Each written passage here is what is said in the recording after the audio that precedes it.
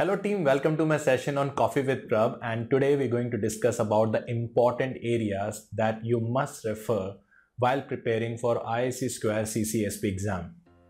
One thing I would like to tell you that this exam is much difficult than CISSP because at least you have a very good understanding of network and all that, so it is easy for you to manage the CISSP exam. But CCSP is a very difficult exam. As I can see, a lot of people failed in CCSP exam. Those who have cleared CISSP in a first attempt, they basically failed miserably in CCSP exam. So it made me to make this video about the important topics that you should refer while preparing for CCSP exam. I already made the domain-wise video, but this video I will try to make it as short as possible to make sure you should focus on these areas while preparing for this exam. Who am I? My name is Prab Nair. For more information, you can refer my LinkedIn profile. So let's start with the first part. See, when you're talking about the domain 1, which is called as the cloud concepts, architecture and design. Okay, so it's a very important domain and people used to ignore this domain. So in this domain, it's very important for you to understand the different type of service model. We have a IaaS, we have a PaaS, we have a SaaS. So example, like when you're talking about the SaaS, we know that, okay, Prab, in the SaaS, we have a Office 365 or GoToMeeting or a Team.Microsoft. So this is the SaaS solution which is developed by vendor. That is not a twist here. As a cloud security consultant, what is basically the concern we have in the SaaS? Example, limited visibility. In which service model we need more, we need more controls, we need more customization. So we need in a SaaS. So that kind of a perspective you need, because you will be act like a cloud security consultant. You will be act like a cloud security consultant and you're going to refer, you're going to suggest your clients, okay, we should go for SaaS or we should go for PaaS or we should go for IaaS. Now in the case of IaaS, operation cost is higher. In the case of SaaS, in the case of PaaS, the application migration is a challenge. We're looking for the open APIs. So because we're taking this action to prevent the risk before it occurs in the organization. So as from a CCSP point of view, you need to have a security understanding of the service models. Then we talk about the deployment model. We have a 4 type of deployment model. We have a public cloud, private cloud, community, hybrid. Okay, Prab, we know that, but there is a twist. The twist is, like in a hybrid cloud, what is the requirement? We need a portability and interoperability so that my application able to work seamlessly in my private and public parallelly. What is the reason of going for the community cloud? Sorry, what is the reason of going for the hybrid cloud? BCPDR, cloud bursting, okay, reuse of investments. So that kind of a context you need to understand in CCSP exam. So service model and deployment model is very, very important for the CCSP exam. Along with that, when we go for any cloud computing, we look for the 5 important characteristics: on demand, broad network access, okay, multi-tenancies, the resource pooling. So you should know their pros and cons. Example, resource pooling, cost effective because one hardware was shared across the multiple tenant, but disadvantage is that data sharing, no tenant isolation. So we're looking for the encryption as a best answer. Broad network access, you can access your cloud services from anywhere, but concern is legal regulatory. So you're getting a point. So it is not about only cloud characteristics you will just memorize and go for the exam. No, you need to also understand the pros and cons of that particular concept. Moving to the next, another important thing in the domain 1 we called as a ISO 17789. You must have a very good understanding about the different type of roles which is there in ISO 17789, and best thing is that in the CBK 3rd edition they have captured their roles. The roles are cloud partners, cloud service customer and cloud service provider. Okay, cloud partners, cloud service customer and cloud service provider. So you need to have very good understanding about these 3 roles. Another important thing which is required is called as a good understanding about the cloud technology roadmap. Okay, cloud technology roadmap. Example, what is the impact of privacy in the cloud? What is the impact of security in the cloud? What is the impact of interoperability? Thin line difference between the interoperability, portability. Let me tell you why it is important. See, when you're working as a cloud security consultant and you are recommending an advice to your consumer or to your customer, okay, we need to go for this cloud because tomorrow I want to migrate my applications or I want to use an application across 2 systems. From a forensics point of view, I want a portability. From forensic point of view, I want a governance as a requirement in the cloud environment. So that is why it is very important for you to know the cloud technology roadmap. Security, privacy, governance is an important area. SLA is very important because SLA is the control by which you establish the governance between the two parties. Okay, so that is the most important thing. Then fog computing, IoT, artificial intelligence, machine learning, which was introduced in a new syllabus of CCSP in 2019, is very important. How the AI ML is impacting the cloud computing, because AI ML required compute. They need data, and for data they need a compute, and cloud is already meeting the requirement. So we have a dedicated computing for them that is called as a fog computing. So you need to have a very brief understanding about AI ML with the fog computing. Moving to the next part, it's very important for you to trust your cloud provider, and how to trust the cloud provider with the help of third-party reports. So it's very important for you to know the third-party reports like SOC report, SOC 2 type 2. We need to validate their HVAC system in place. We need to validate their availability system in place. Do they have an appropriate confidentiality and integrity services? So that is why the SOC 2 type 2, SOC 2 reports are very important. SOC 1 report is very important. If you go to YouTube and type prep SOC report, you will get my video, which can be definitely helpful for your CCSP exam. Another important thing which you need to understand about FedRAMP. It's very important for you to know the FedRAMP, because FedRAMP is a government-wide program which provides the standardized approach to a security assessment, authorization, and continuous monitoring for cloud product. If you're planning to provide any kind of a cloud services to the federal government and all that, they need to pass this FedRAMP assessment. So FedRAMP assessment, then third-party assessor, which is a role in a FedRAMP. It's very important for you to know that. JAB, Joint Advisory Board, that is very important for you to know that. Very good understanding of FIPS 140-2, because FIPS is basically a standard which is used to certifying the security products. So if you are planning to use for any kind of a federal environment, Department of Defense, crypto solutions and all that, so make sure the crypto solution should be compliance with the FIPS standard 1402. So key management, when we're talking about in the cloud, is very important. Then along with that, you need to know about the PCI DSS. I will share one white paper in the description box. Make sure you should review the PCI DSS thoroughly. Primary objective of PCI DSS is to address the confidentiality. Remember that. PCI DSS governance, PCI DSS requirements are important. Make sure you should not skip that. Okay. So these are the important things we have in the domain 1, which is called as a cloud concept, architecture and design. Now let's move to the next part, which is called as a domain 2, cloud data security. In this section, the most important thing is called as a data lifecycle, because in the data lifecycle, we have a CSU SAD, create, store, use, share, archive and destroy. So it's very important for you to know the data lifecycle, and in every phase, what are the functions and activities we have, you must know that. Because when we're talking about data security in the cloud environment, until unless you don't know what is the different state of data we have, we cannot able to apply the controls. So it is very important for you to know the different type of controls, pros and cons at every phase. Example, data is most vulnerable in the data in use stage. Data in use. So we use masking, we use DRM. When data sent over the network, it TLS, SSL. So that understanding is also required. Then when you're talking about different type of storage, we have a different type of storage. Okay. Like example, like in IS, we're talking about the block storage. We have an object storage. So you must know the difference between the block and object. You must know the pros and cons of the block and object. Like API based is called as object based storage. When you want to process data more faster, you go for the block storage. So block and object storage you need to know. Then in the past we have a structure and unstructured. You must have a brief understanding about that, and you must know the use cases. So I will recommend you to review the CCSP dummy guide, which give you better visibility about that. But that for sure, storage is very important for the exam preparation. Another important thing is called as a data dispersions and their techniques, where the data is dispersed across the multiple regions and all that. So we have a erasure coding, or we have a bit splitting. Their pros and cons, you must know that. Then CDN, content distribution network. Ultimate goal of the CDN is to provide the content as soon as possible. So that is a very important thing for you to know that from a cloud point of view. But one concern we have with the CDN,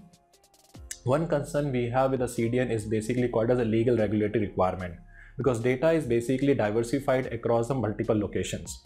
Okay, so that is the one important thing you need to understand. Ultimate goal of a CDN is to improve the availability, reduce the latency. Okay, that is the goal we have. But one concern is called as a legal and regulatory concern. So you need to have a very good understanding about the CDN. Then another important thing is called as a DRM and IRM utilization. It is heavily required in the cloud because we don't have a complete end-to-end control over the data. So DRM and IRM is very important for the exam. Then we have another topic called data anonymization and data masking. So we have a static and dynamic masking. So you need to know the use cases. Then we talk about the key management. Placement of a key is very important, like client encryption, server encryption, instance managed encryption, external managed key encryptions. Okay, pros and cons of using internal based key encryption, external based key encryptions. So that understanding is required. Along with that, database level encryption. Okay, if you're talking about encryption on the storage level, it is easy to manage, but encryption which is happening on the application level, it is difficult to manage. So encryption levels, database encryption, transparent encryption, pros and cons, application level encryption, pros and cons, that you must be aware about. Along with that, data discovery types, EDRM, electronic discovery reference model, then DLP use cases, how the DLP will basically use in a cloud, how the DLP is going to manage the security in the cloud. So that understanding is required. So for that, I can recommend you to go through the CCSP dummy guide. Along with the data privacy, GDPR is there. You need to know the GDPR principles, their roles like data controller, data processor. Then we have a crypto shredding, which is happening in the last phase of data lifecycle, how to destroy data in the cloud, which is done through a crypto shredding. Then you need to have a very good understanding about the data retention and their associated policy. So, and when you're talking about DLP, in DLP, the most important thing is called as a classification and sensitivity of a data. So according to that only, the DLP will apply in the cloud environment. DLP with DRM work together as a compensatory control, where the DLP is basically failed. DRM is provide the persistent security. Example, like there is a data reside in the cloud. By hook and crook, I was able to download the data. So data now downloaded in some kind of locations, but still remotely we can able to maintain the persistent security of that. How? When you double click on the file, it will ask for the password. Okay, so when you're entering the password, it need to establish the online authentication, and this is how we can able to corrupt the file. So now you're getting a point how the DRM can be used in a cloud. So that understanding is required for the CCSP exam. Then this is the part which is covered in the domain 2. Now, third domain, which is called as a cloud platform and infrastructure security. It is a request to all the aspirants, please give proper attention to domain 3, which is called as a cloud platform and infrastructure security, and domain 5, operations.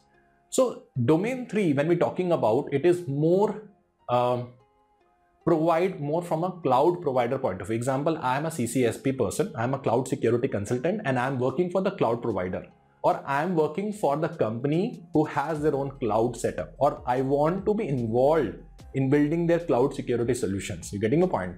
So from that point of view, this domain is basically representing, and most of the people failed in CCSP exam because of this domain only, because they don't have a visibility how things works in the data center. So that is why it is very, very important. Refer the dummy guide and refer the CBK 3rd edition for the domain 3. In domain 3, the first most important thing is the SDN. There is a video I created for the SDN, which is called as a software defined network, where the control layer is a very important layer. So very good understanding of a SDN is required. You can go to YouTube and type Prab SDN. You will get my video where I've explained everything on a whiteboard in 10 minutes. Along with that, you can also refer my video of questions, which give you good visibility.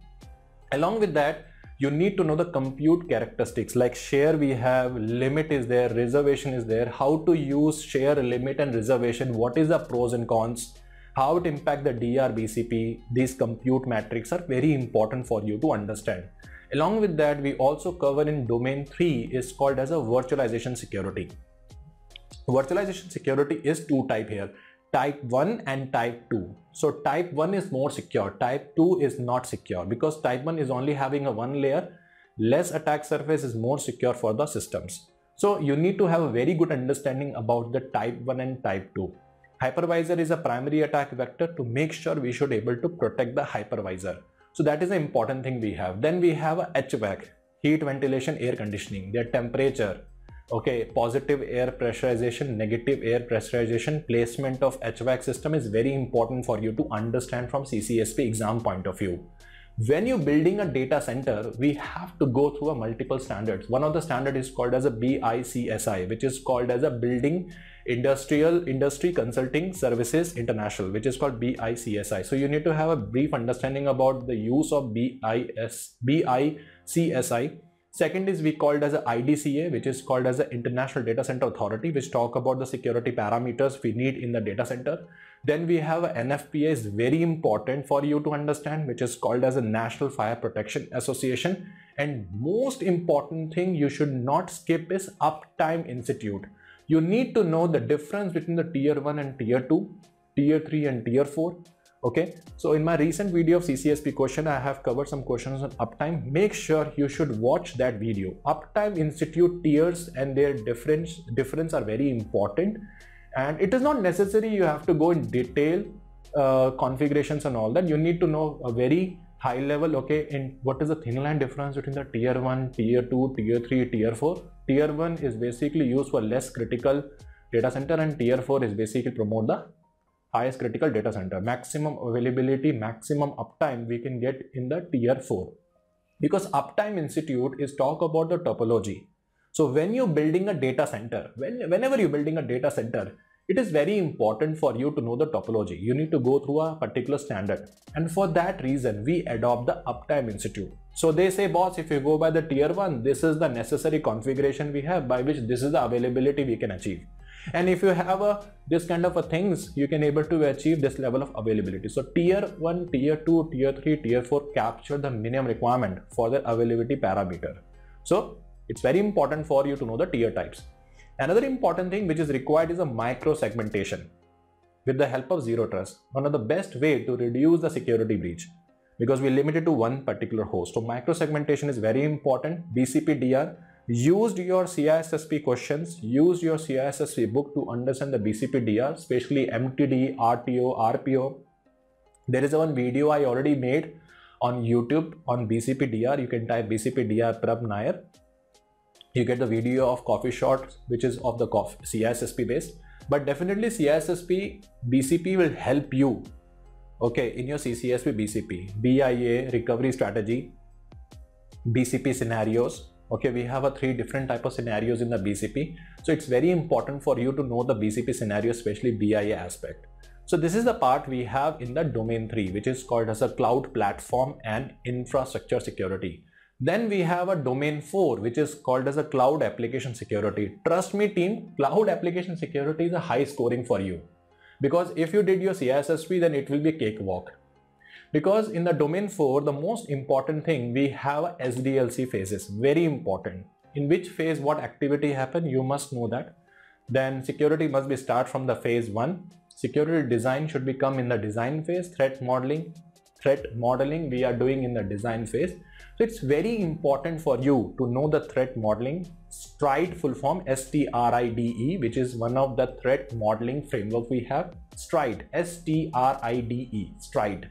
You need to know the full form of STRIDE. Then you need to know about in each and every phase what kind of a security activity we're doing, because when I join any company, they're using a PaaS as a solution, how to develop the application in the cloud. Okay, what is the thin line responsibility between the cloud provider and cloud customer in the case of PaaS? So question can be start from domain 4, answer will be from a domain 1. That is why responsibility matrix is very important for you to understand. Okay. Then you need to know application normative framework, organization normative framework. It's very important for you to know that. Then blue-green deployment to prevent the downtime and all that. So blue-green deployment is very important. Moving ahead in the application security domain, most important thing, we have a federation. SAML, OAuth, OpenID, usage of SAML, OAuth and OpenID. There is a video I made on that. So you can refer that video. SAML Prab Nair, you can type, you will get that video. OAuth used for authorization and OpenID used for authentication. SAML offer both. SAML exchange the assertion which is generated by the identity provider and consumed by the service provider. So it's very important for you to understand the federation. Along with that, you need to know the different type of testing. First is called as a static application security testing. Second is called as a dynamic application security testing, and third is called as a interactive application security testing. More aggressive is the IAST, which is a proactive testing. So SAST done with the source code, DAST is basically analyzing a response, and IAST is basically interactive based application security testing. So it's very important for you to know the different type of testing and their use cases. Then API, especially the REST and SOAP. SOAP is more secure than REST. SOAP is basically more scalable than REST. REST is basically used in the case when we have a limited latency and all that. So you need to know the REST and SOAP difference. It's very important for you to understand. SOAP API, how you adopt the API, how to integrate the API, what is the advantage of API. You need to know this in a cloud environment from this exam point of view. Good understanding of the sandbox environment. What is the ultimate goal of a sandbox? What is container? What is microservices? Business case of the microservices is very important. Let me give an example of microservices. Suppose one application, one function of an application hosted in one location, one function of an application hosted in other location, and one application function is hosted on other location. So legal regulatory is a concern in the microservices. Microservice replacing a monolithic architecture, right? So what is microservice? Business use case of microservice, concern of microservices, concern of containerization, usage of containerization, so you need to know all these things. So this is basically part of the domain 4. Now we're going to discuss about the domain 5. Now in domain 5, we have a cloud security operation. As I said, domain 3 and domain 5, make sure you should review thoroughly.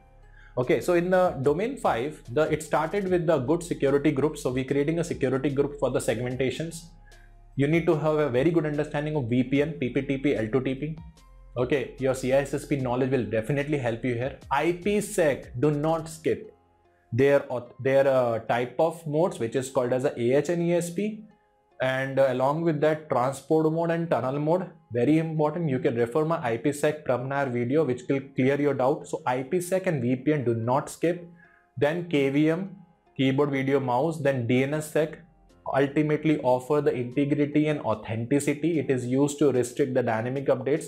DNSSEC is used to protect against the DNS poisoning, because in the DNS poisoning, what happened, we're dynamically updating the required records from the random servers.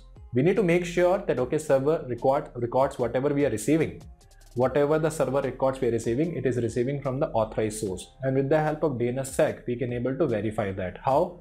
One server who's sending a record, it will sign with their public private key, and we already maintain the public key of the known servers. So by this, I can able to verify. So DNSSEC, VPN, IPsec are very important. KVM, okay, connected through a trusted interface. That is the most important thing. Make sure your management network should be isolated from the IT network. And API gateway, XML gateway, business case, use cases, advantage and disadvantage is very important. Maintenance host, okay, directly impact the availability. So that is an important thing. Cluster host is also very important. Along with that, placement of NIDS, HIDS, usage of IDS, very important. Service management, because in cloud we're dealing with the operation, so you need to have a very good understanding of the operation part. Thin line difference between the incident management, problem management, how change management works, goal of change management, goal of patch management. Your CCSP knowledge will help you. Otherwise, you can go to my YouTube video, Prabnair change management, Prabnair patch management. You will get my video. Then we move ahead to the supply chain management. We have two type of suppliers: tactical supplier and strategic supplier. Strategic supplier is difficult to replace. It is not possible to replace, but tactical suppliers and commodity suppliers we can able to replace. Okay, so suppliers type is very important. Then SNMP protocol, SIEM is also very important for the exam preparation. Now, next domain, which is called as a legal risk and compliance, one of the bottleneck of the CCSP. So in this section, the most important thing is to understand the policy and policy type. Policy is the primary document by which we drive the governance. So policy is very important for you to understand. Then good understanding of a contract, because contract is the only way you manage the governance between the two parties. As per the contract, provider need to protect the data. As per the contract, customer need to protect the data. So contract is basically help me to resolve the civil disputes. Then you need to have a very good understanding of the e-discovery. legal hold. Multi-tenant is a concern for the e-discovery. Okay, multi-tenant is the biggest concern for e-discovery. So different type of privacy protection regulation, like US has a what is called we have this FERPA, then we have a COPPA. So COPPA and FERPA is very important. Then in GDPR is there, PIPEDA is there, PIPEDA Canada. Then GDPR principles, 72 hour is the security breach reporting we have. Okay, so COPPA, FERPA is also very important from the US Privacy Act. Then CCPA is there. One thing is that when you're talking about domain 6, okay, a lot of things are depending upon the documentation. Until unless you don't document, no one will take the accountability. So document everything within your provider in written agreement. Understand the legal jurisdictions that apply to data in different countries or regions that can be challenged for the customer. CSP, which is called Cloud Service Provider, are controlled and bound by the law of the nation where they incorporated. So make sure whenever the dispute happens, they first respect the law of the land where they operate, and then respect the law of the land of the customer where the data is going to be processed. So it's very important for you in the case of dispute, which law will be applicable. Then in the legal term, like disaster recoveries, we have customer use cloud service and CSP, and which jurisdiction need to be followed. Good understanding of the audit, challenge associated with the audit, forensic investigation, forensic challenges. Okay, example like multi-tenant. So it's a challenge from a forensic point of view. We are unable to extract the data. So right of audit is very important, by which we manage the forensic. So this is how we can able to challenge. Then good understanding of the audit life cycle is very important. Then risk management is very important. You can use a CCSP risk management knowledge in the CCSP, then vendor management, then contract management. Then we have a CVSS, Common Vulnerability Scoring System, vulnerability assessment and penetration testing, their process. So this is the important things. In CVSS, we have an environmental score based on which you basically take an action. So that is an important thing is there. So this is all in the CCSP topics we have that you must know when you're preparing for this exam. First book, you can refer the CBK 3rd edition, which is recently announced. Along with that complimentary, you can use a dummy guide, okay, which give you good visibility. If you find this video useful, do share in your network. And if you're new to my YouTube channel, subscribe to my YouTube channel, click on the bell icon. And you can also refer my CCSP playlist, where you can find CCSP questions. Make sure you should practice those questions. I'm sure it will not be a regret for you. Okay, and thank you for watching this video. Bye.